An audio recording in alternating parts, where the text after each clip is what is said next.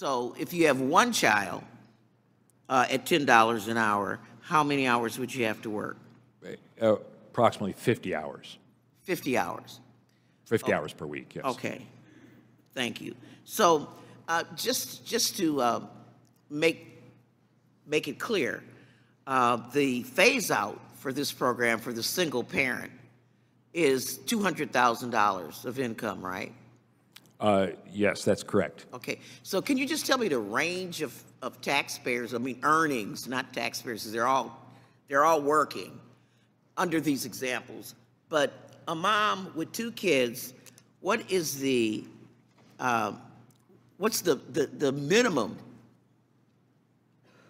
What is the range of taxpayers and earnings, you know, bottom to top, that they, at 15%, would they receive the maximum credit? Okay, Bert. Ms. Moore, as you noted, any taxpayer with, as long as you have earned income up to $200,000, you can achieve the maximum. The point But you wouldn't have to be working 70 hours a week. Not if you were earning substantially above, $50,000. Right. I mean, because you could be a consultant or something and work. Thank you so very much, Mr. Chairman. I move to strike the last word. I just want to thank the chairman and this committee for this markup, but I do have to say that I think that marking these bills up today is a missed opportunity on both the individual and the corporate side. You've heard many of my colleagues talk today about the $600 billion plus that we are going to lock in for corporations, but yet leave millions of children languishing in poverty. You know, I've heard many people say that that the improvements in the child tax credit is something that we ought to just be happy with, because it will, in fact, provide at least 400,000 kids, it will move them out of poverty. But it's unacceptable to me that we are leaving millions more in poverty. I'm so proud that what we did with the child tax credit, the refundability portion, lifted 40% of children in this country out of poverty. You know, the Republicans' notion that somehow there's a moral hazard in providing a refundable tax credit is unsubstantiated by people who do research. This is not a disincentive to work.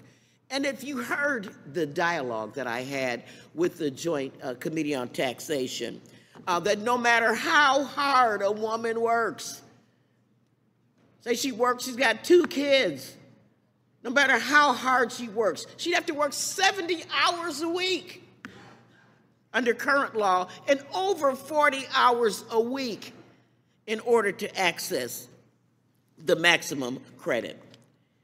And so this is not supposed to be a work program.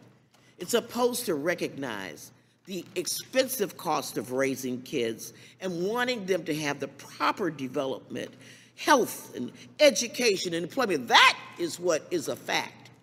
It's a fact that children are better off with some support. Thank you so much, Mr. Chairman. And I absolutely support Ms. Del Benny's amendment. I'm speaking on behalf of mothers, grandmothers, and for myself as a great-grandmother, who says that it is totally unfair and it's sort of immoral to leave out the neediest, poorest children from being able to benefit from living in the richest country in the world. And to be poor. You know, this act, even with the amended changes, discriminates against women who, for many reasons, do not work.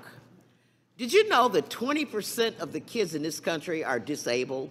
What if a mom has to stay home because her kids are disabled?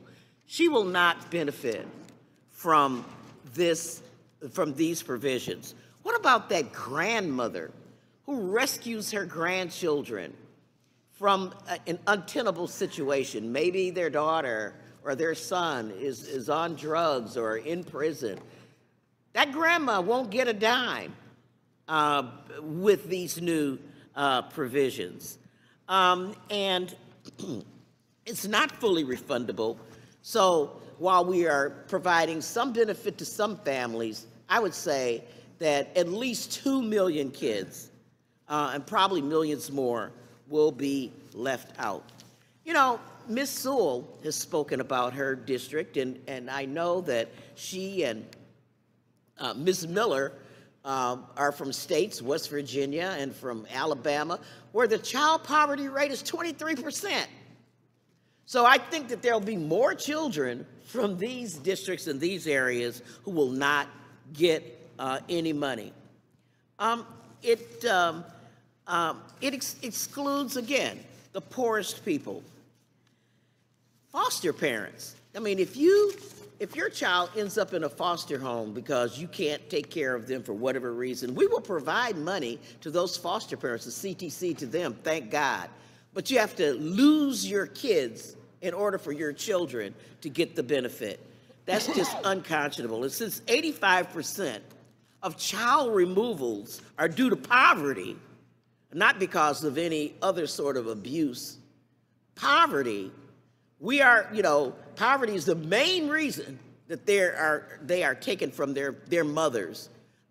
We are incentivizing child removals so that the kids can eat.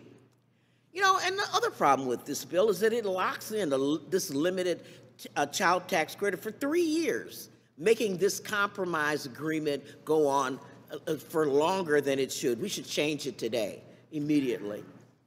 And of course, as I mentioned, it locks in $600 billion of permanent tax cuts for corporations. 55% of these corporations which pay no taxes at all, just like the women and grandmothers who are going to be denied the child tax credit, who have no tax liability, except that they won't get the benefit of our tax code. I know that Democrats and Republicans have all talked about how much they care about children, how much they love children, how much they want to raise up a healthy workforce. All of us care about children. Well, now it's time to prove that, y'all.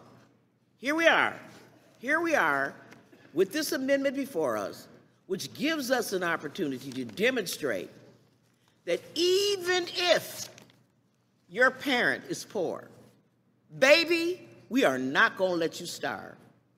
And I would yield back the balance of my time.